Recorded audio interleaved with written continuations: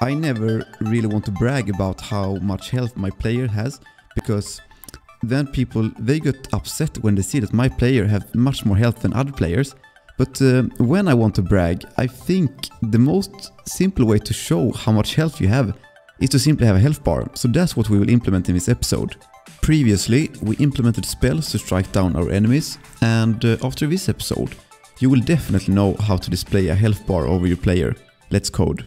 But first, I want to make a picture of how we want the health bar to work. We want the bar to be above the player and display how many health points are left. The health bar must also follow the player's movements, otherwise it would be a bad health bar, very bad health bar. And the last requirement is that the health bar should display a loss of 1 unit of health when an enemy reaches the player. These 3 requirements are quite straightforward, but since you are not a code genius like myself, I will show you all steps necessary to make the best bar seen by mankind. We can start by navigating to the player class, since we want the health bar to be updated and rendered together with the player. To achieve this, we can override the superclass's draw method by writing public void draw and pass a canvas object to the method's head. Since we still want to draw the player, we need to call the draw method of the extended circle class, which can be done by calling super.draw and pass the canvas as input. And remember, super refers to the instance of the parent class, which for the player is the circle class. Then we want to figure out a way of drawing a health bar. So what would be the simplest way to do this? Well, if we had an object called health bar, which has a draw method, then we could simply write healthbar.draw and pass the canvas as argument. Then we work our way backwards by hitting Alt plus return and select create field health bar in player. And wouldn't it be very nice if the health bar was of type health bar? The answer is yes, 100% yes. It would be almost too nice actually.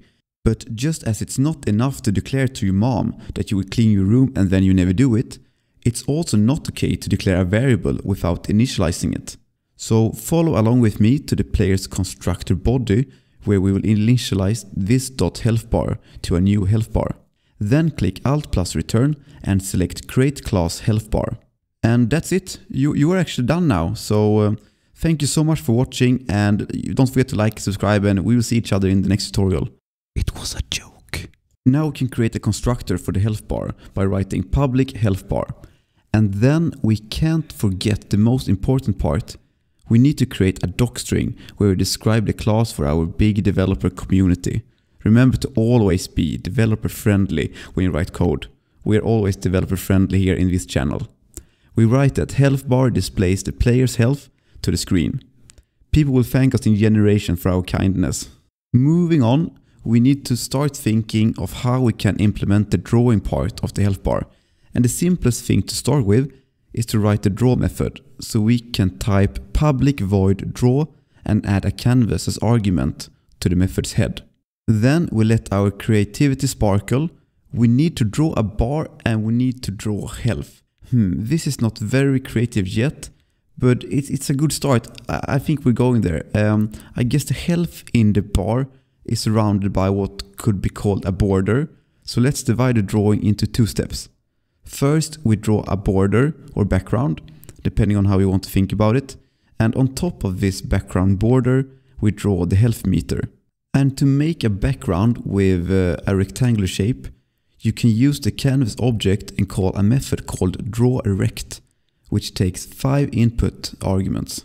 The first argument will be the left position in X of the border, then comes the top Y position, the right X position, and the bottom Y position. And we also pass a variable for the paint we want to have. All these variables are prefixed with the word border, and we can use the same naming pattern for the arguments in the health meter drawing.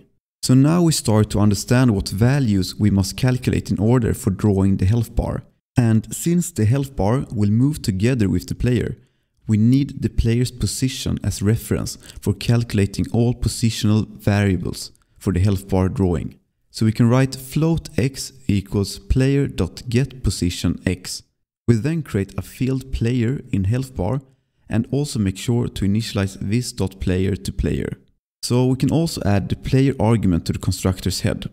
We still get an error in the getPosition statement, and that's because the method returns a value of type double, and we want a value of type float. We can then cast the value to a float, and everything will be fine. The reason we want to store the value as a float is that the drawRect method has declared all of its positional arguments as floats. By also declaring the x position as a float, it will avoid future typecasting when calculating the border and health bar variables. So this is just a nice way to save us some future trouble. Next, we copy and paste the x position and change the names from x to y. The next variable we need to have is a float describing how many pixels above the player the health bar will be. We will take an educated guess and initialize it to 30 pixels. The last piece of information we need is regarding the health meter. We need to know how many percentage of the total health we should draw. So we write float health points percentage equals player.getHealthPoints and divide it by player.maxHealthPoints. We don't have these methods and variables yet, so we can click Alt plus return and select create constant field max health points and select player as target class. Let's decide on counting health points as integers, and we can choose the maximum number of health points to be 10. Then we head back to the health bar and select create method getHealthPoints in class player. We change the return type to int and return the field health points. This field does not yet exist, so we type Alt plus return and select create field health points in player. And we can then go to the player's constructor body and type this.healthPoints equals max health points. And while we're here, we can also add a player to the health bar's constructor by passing this as argument.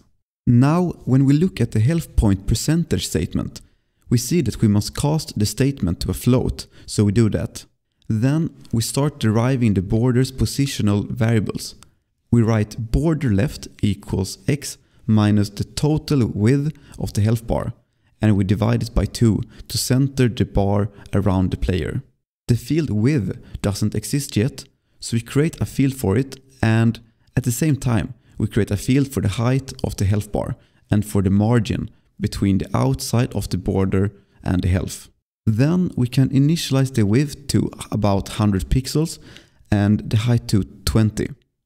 The margin can be set to maybe 2 pixels. We then continue with calculating the border variables. We write border right equals x plus the width divided by 2.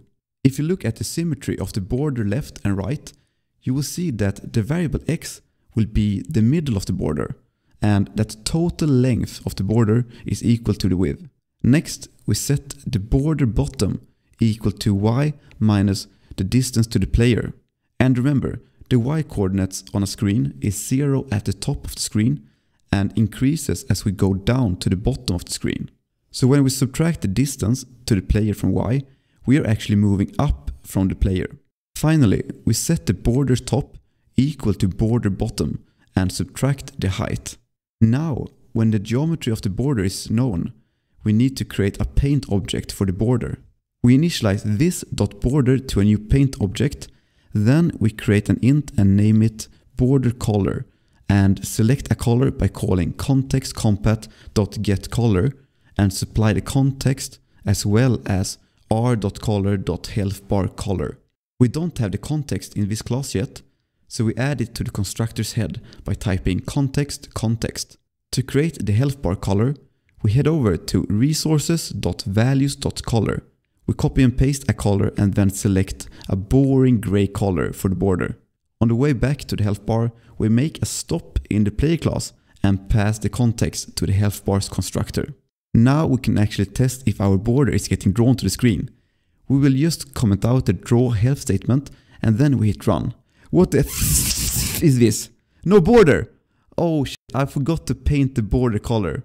Boom! Look at that border! Eyes up please, don't look at my border in that way. Now we create floats for health left, top, right and bottom.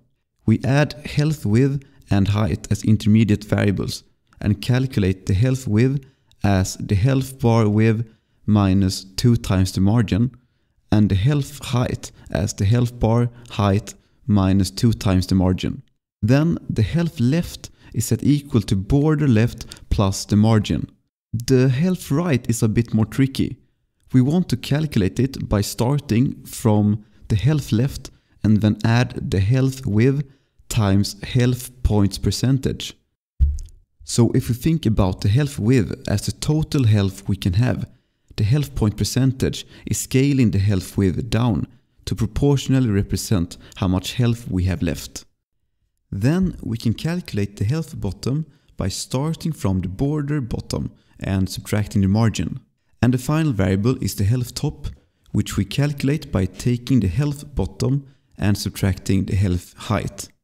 The last thing needed is a health paint object, so we can add a health paint field and copy and paste the block of code for creating the border paint object, and then we replace the word border by health.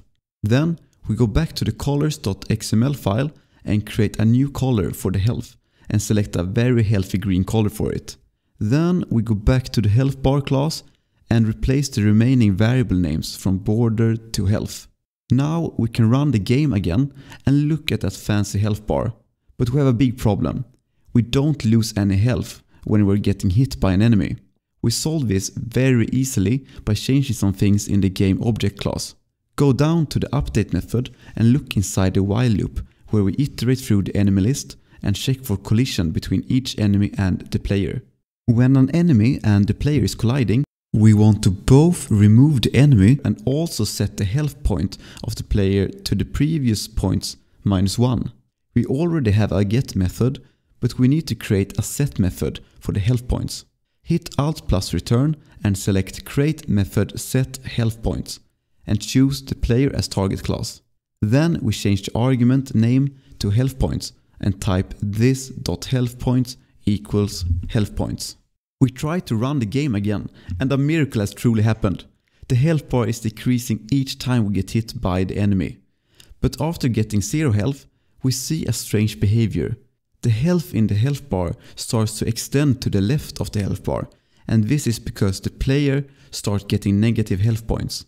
Since you cannot be more dead than dead, we need to prohibit the player from getting negative health. And we can do this by restricting the set health points method by writing a simple if statement. We write if health points is greater than or equal to 0, which will ensure that we are only allowed to change the health points field to positive values. Now we're truly done, and if we run the game again, you can confirm that we're no longer getting any negative health point values. That's it for this time. In the next episode, we will take a sad look at what happens when all your health is down to 0 and it's time to pass to the other side. I'm obviously talking about how to stop the game and print game over to the screen when the player is dead. Thank you so much for watching, and please leave suggestions in the comment section on what features you would like me to introduce in the coming episodes. And if you want, you can give me a small like or subscribe.